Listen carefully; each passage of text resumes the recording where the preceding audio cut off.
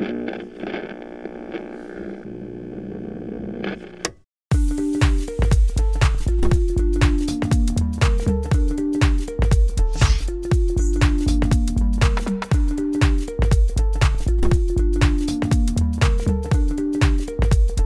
course I'm on is Creative Media and Design. I chose it because it is so varied in its modules and it offers you various skills that are in high demand in the employment industry at the moment.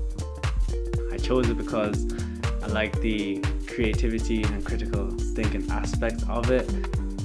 So at the moment I'm hoping to go into instructional product training. There are other opportunities that I could avail of. So I could go into web design, graphic design, anything in the creative space really.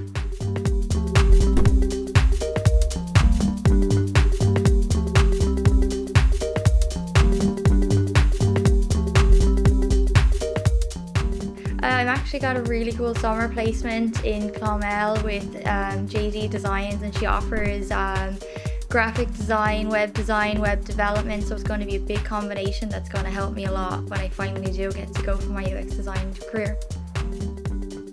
We learn to problem solve, so we do programming, we code, even design itself. Effectively, we learn to solve problems that help people in the real world. I like the kind of freedom that you get with most projects, so there is definitely an element where most of the work you do is yourself. You're shown how to do certain things, but it is really self-driven for the most part. I do like the programming and the digital technologies combined with the visuals and what you can produce. It's really impressive. I'm blown away with what I've made since 3 years ago. I've been on a campus or two in my time, and this one feels a lot more personal. You know, it is smaller, but that's kind of a good thing. It's the canteen for me.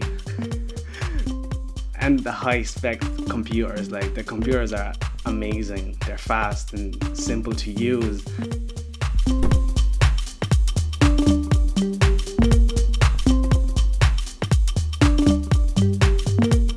I just like how friendly everyone is here. It's just such a small campus, and you get to know the lecturers personally. Classes are small. It's just a really nice, comforting place to come every day.